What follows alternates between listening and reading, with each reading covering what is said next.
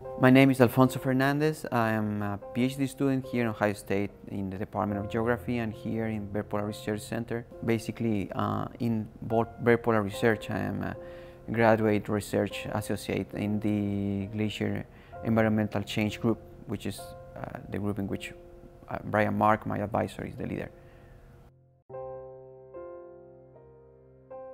We are interested mostly in tropical and subtropical glacier changes and how those changes influence water availability, water quality. The name of the group stands for is the idea of glaciers influencing and getting influenced by the people or society in general. My thesis for undergrad was about glacier changes in Chile. So the last 8 or 9 years I've been pretty much interested in going forward in glaciers. My motivation to come here was to work with somebody and to learn from somebody who can have this more holistic view of what glaciers are and how glaciers influence people. We have very quantitative approaches like using GPS, spatial explicit modeling, atmospheric analysis, GIS applications, together with analysis of people, what they do, how they respond to changes in water availability from glaciers.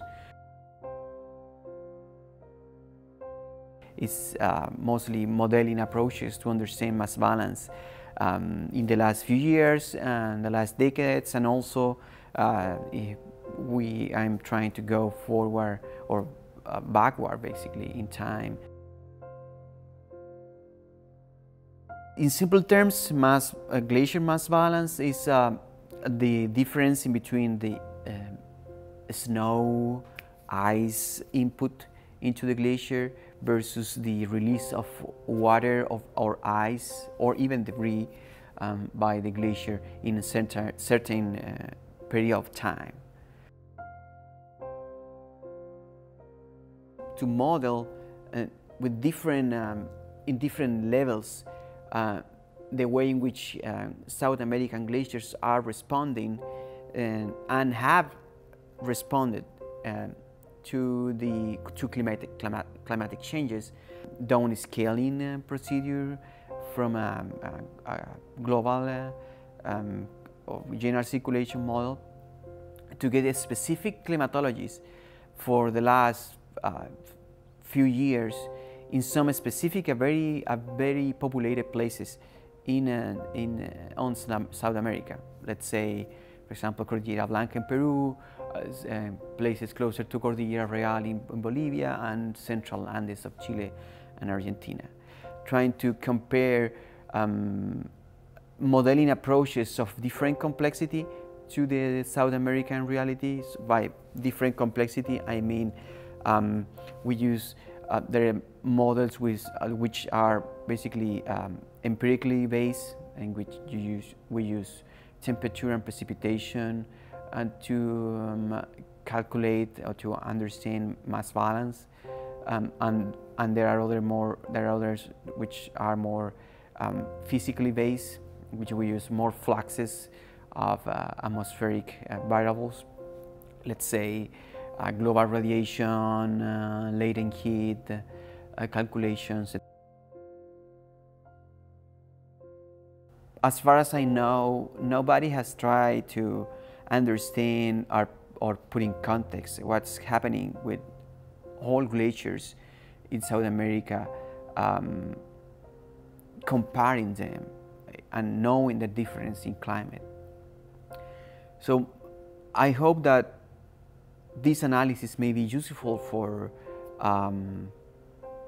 policymakers to get an idea of how well or how bad the glaciers they have are, and also there had not been a comparison of specific places in which glaciers are important for water resources. And as I say a couple minutes ago, Cordillera Blanca, Cordillera Real, some places in central Andes of Chile and Argentina, there are many places in which some activities, economic activities, or actually drinking water, are related to how glaciers are going to behave in the future.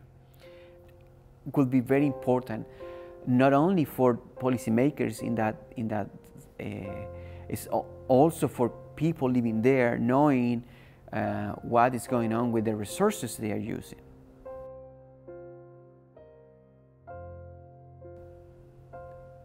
Apart from awesome people I have met here, I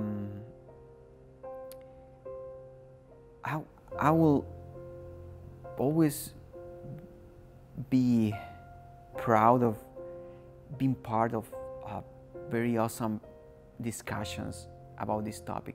I think this is the only time in life I'm gonna be able to discuss all aspects of this topic, which I really like.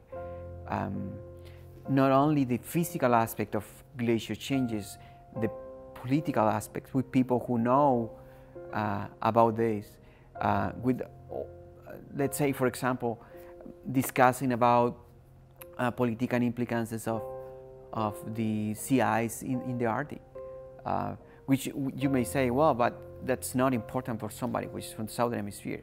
But it's basically, yeah, that's important, because you see a very good example of changing environment influencing people's life. And that's discussions here, discussing about all of these variables involved, this really cutting-edge mix of ideas is something that really keep in my mind, and I will try to replicate wherever I go.